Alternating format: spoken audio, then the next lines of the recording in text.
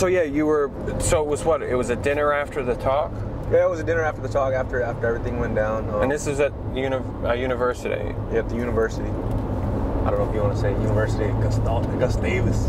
Well, I don't know. I don't care. I respect those people, and they're good people. They mean well. They have good intentions. You know, they just a little misinformed. You know, a little mixed up. So you're all having dinner. We're having dinner. We're sitting around and having dinner, and it's at the dean's house on campus. So we're eating dinner, enjoying it. You know, this is upper echelon of white society. We're talking about the people that run this institution that was established in 18 something or other. You know, and people that, you know, like this dean. He's retired, but he came out of retirement to take this job because, you know, he anyways, and they feel important. You know, you know, so. For me, it's like I'm sitting there watching, listening to these conversations there, and Kent, you know, rightly so, is getting the respect he deserves, the accolade, the attention. But at the same time, they're asking him questions like, you know, it's like questions you would ask an Indian person. You know? So they're asking him about Indian culture, Indian life, Indian society. He's their portal. He serves as the portal for their you know, that's their direct line of communication to Indian country. So they're asking the white guy in the room all these questions about Indians when there's an Indian sitting there at the table and they're not asking you. No, it's you know, it pissed me off really. Like for a second, I'm like, oh, this is interesting, and you know, like they're asking him like, so what about this, or what about this elder, and you know, what about asking him all these questions, just random simple questions, like it's like questions you would, you know, if I'm almost starting to feel like an alien, you know, like but you know, Kent's, you know, he's very, you know, he's a very conscious person. He's very coherent, you know.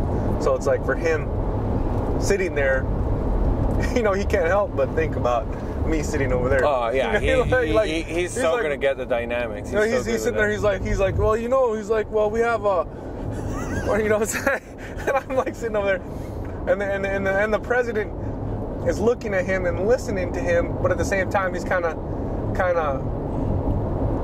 like I wouldn't say ignoring Kent in the way that he was saying you got somebody right here, but he more so like he was restructuring his questions in a way that he could still ask them to Kent and still have Kent be that portal, you know. So it's like it's a funny thing because there's this, you know, guy out in LA who's a blogger and whatever, and he blogs a lot about, you know, appropriation of Indian culture and misrepresentation of Indian culture, and you know he's you know, always having a go at anything that, you know, on TV or whatever that depicts things in a negative light or in any kind of light. And he was flown to some place to give a talk on that subject, and he's a white guy. So the funny thing is, this institution is hiring somebody to talk about how Native culture is appropriated by white society through the media and misrepresented. So they hire a white guy to fly out to talk about it, whereas in Indian country, there's a hell of a lot of people who could have gone there and given the same talk, you know? Saying that, the moment anyone hires me to fly in and talk about my documentary or my experiences or whatever else, I'm perfectly happy to do it. You know, as long as I don't have to hitch to get there, I'm up for it. Well, you can talk about those things. You have a resume. Well, you know, that's the thing. I mean, it is sort of that thing where, you know, one of the things that I find kind of interesting is that you have some of these people that are, you know, they have a default complaint mode, and I think that the reality is that there's a lot of stuff in between. And, you know, when you get the sort of whole bullshit about, you know, I mean, the Lone Ranger movie, for example, we haven't seen yet. We have no idea where it's going to be a masterpiece or a piece of crap. But there's so many people getting their knickers in a twist over it. And, you know, what gets me about it is that people are so upset about this film, which at most culturally speaking is broad entertainment. And yet I haven't heard any of those people really go after something like Bury My Heart at Wounded Knee, which for me is far more damaging, because people are watching it as this is, you know, the reality, that this was a very authentic piece and whatever else. And I'm watching Bury My Heart at Wounded Knee thinking this director has never hung out around Indians, you know, and I'm seeing all these portrayals, and, you know, they're all falling within so many of the generic portrayals. And I'm thinking, why aren't you having a go at that? You know, because the problem is that's creating a fundamental impression of Indian country, whereas the chances are, you know, Tonto, people are going to look at it, well, it's Johnny Depp in his latest creation. You know, people aren't looking at it as, is this going to be culturally spot on? You know what I mean? So, you know, to me, when I hear people do that and they don't go after something like Bury My Heart, it makes me think they're only kind of half in the culture. They're not understanding. You know what I mean? I think what gets people is you know, not really thinking when they go and attack something like that. You know, it's like even if like somebody has the place to attack something like that, like say like that movie had something that was directly offensive to the culture, you know, and they could you know, specify what it was, or you know, point out something in particular. But if it's just picking on it because it doesn't seem accurate in their perception of reality, you know, it's like, really, like, what? How are you gonna say it's real or not real? But I think it's more so has to do with the race thing, because people are pissed off that Johnny Depp is playing this character, and he's not recognized as an Indian person. But for me, it's like, I look at it like, okay, well, you have to look at what the story is about and what they're trying to portray and how they're doing it, and think about it, really think about it, because somebody who's pissed off about this film being culturally inaccurate, what are they really getting pissed off about, you know? What are they really, you know, because if they're not going to put anything sacred in the film, if they're just going to put in people playing Indians, you know, it's like you could portray human beings any way you want them to be, you know, it's like, but for like people that are picking on these things, you got to recognize these people within themselves. Like, what are these? How do they? Okay, what are they identifying with, and how are they? And why are they identifying with what they see as their perception? And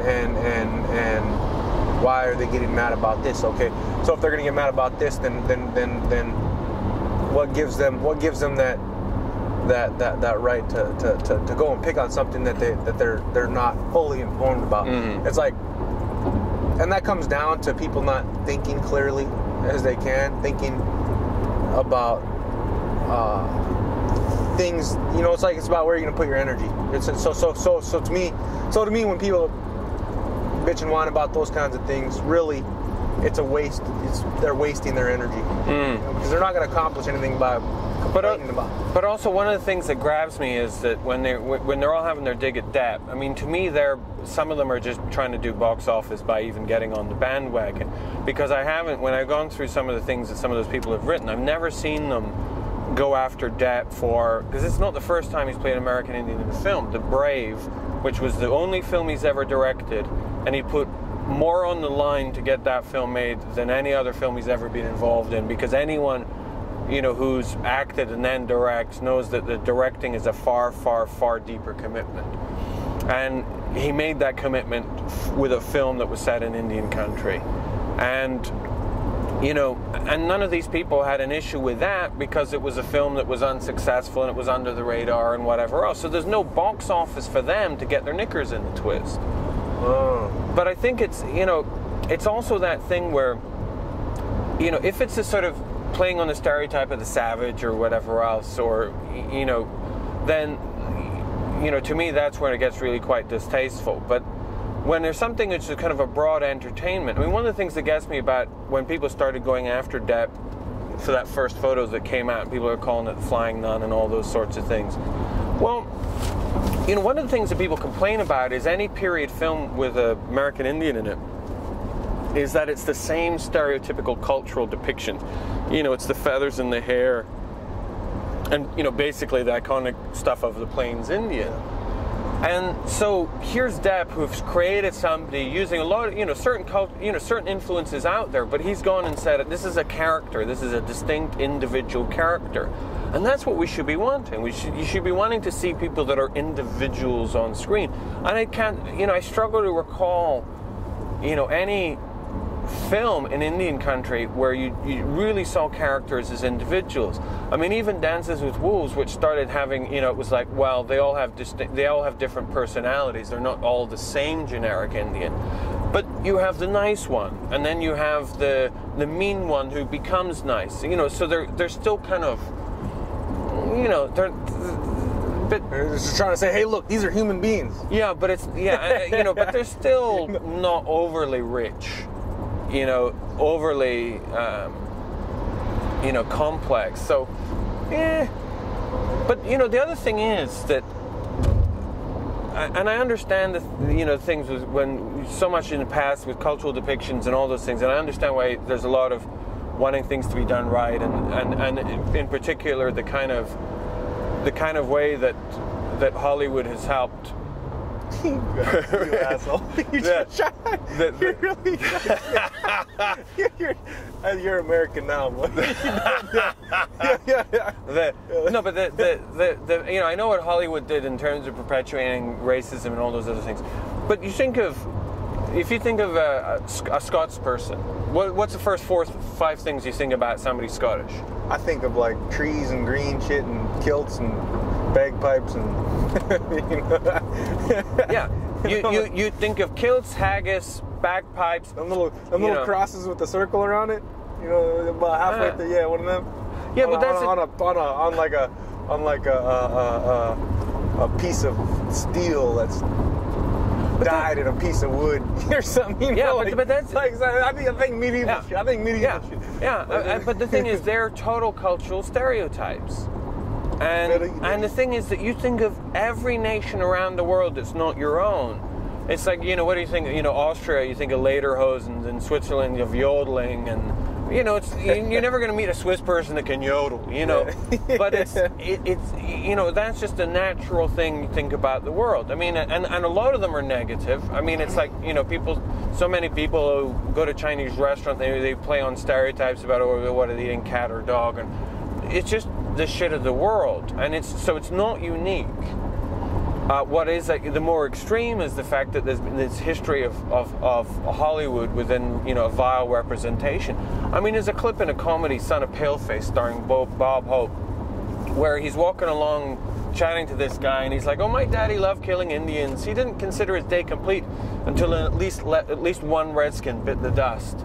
Just as he strikes a match on what he thinks is a cigar Indian, but it's a real Indian that's standing there. And it's like, and that's in a comedy.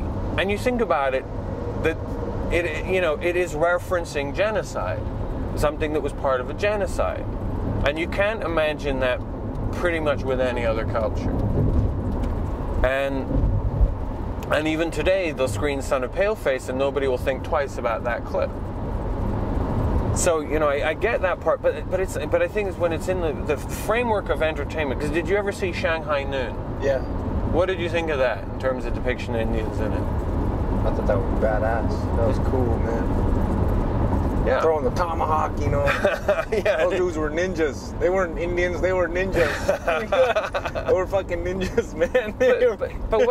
But the thing about that movie, and the reason I have no issue with it, was because everything was in the rules of the movie and the world of the movie. And so, okay, there's Indians in an action scene. But they created characters there. Yeah. They created characters that were playing these roles as Indians. Yeah, they were just stereotypical. But they were funny, and it was that thing where there was a real sense of life and community and whatever else. But you know, even the action scene was was more like a Hong Kong action scene because it's Jackie Chan. So that's the rules of the movie. The rules of the movie is it's a Jackie Chan movie, so that's all fine. But the other thing is that every single character in that movie was a stereotype. Yeah. Although Owen Wilson was a subversion of the cowboy sort of bandit stereotype, which was funny in itself. But you know, all the cowboys, all those other characters, all the Chinese were playing into a comedic stereotype. So to get your knickers in the twist about something like that, for me, is saying, no, the film was being consistent, everyone's being treated the same. If anything, I think the Indians came out of it the best, in a sense, because, you know, because in a sense, Jackie was the butt of the jokes within the scenes. And so, I mean, I think that's the thing, it's just, you know, it's picking your fights over the things that are really vile. And apart from anything else, people getting so much time getting their knickers in a twist about it. There's so much serious shit going on in Indian country that to give a shit about what Johnny Depp's wearing today is like, you know, to give it so much attention is like, who cares? But the other thing is, $200 million movie. Name one Indian actor, American Indian actor, who could, you know, bankroll a $200 million movie. Graham Greene. Shit. West Studio. A $200 million movie? Nobody. I could, shit. Yeah, well, I could. In 6 months. Come on, be realistic. 6 months from now, but not now. Put me up on the big screen of Leo and fucking... But you know... Let's get Leonardo DiCaprio to play Canton Urban here, come on. You know, Leo, man, they made him look gold. They made him look old. What's that? Edgar Hoover. Yeah. They made him look old as shit. But Ken ain't even that old in the movie, so you know, no, really, realistically, Leonardo DiCaprio's like 35. Kent's like 45. Yeah, but I have to say, the funny thing about Kent, and this is for you if you're listening, one of the things I admire about him is the more he talks about different actors to play Kent, the more handsome they get. It's like, yeah, Brad Pitt playing. And the younger some of them. It's awesome.